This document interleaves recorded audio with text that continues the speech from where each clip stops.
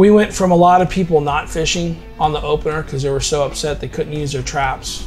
And you know, the nice thing about traps is they're actually fishing at night when you're not there.